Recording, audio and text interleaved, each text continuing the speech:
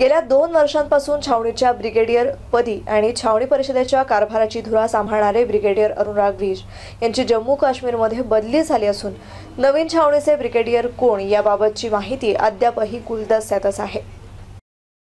छावणीचे brigadier Anurag वीज यांनी 2 वर्ष छावणी परिषद आणि छावणीचे ब्रिगेडियर म्हणून कामकाज यशस्वीपणे पार पाडलं। त्यांच्या 2 वर्षांच्या कार्यकाळात त्यांनी छावणी परिषदेच्या उत्पन्नात वाढ होईल असे धोरणात्मक निर्णय घेतले होते। गेल्या महिन्यात झालेल्या ब्रिगेडियर अनुराग वीज यांच्या अध्यक्षतेखाली झालेली छावणी परिषदेच्या सदस्यांची बैठक ही अंतिम बैठक झाली।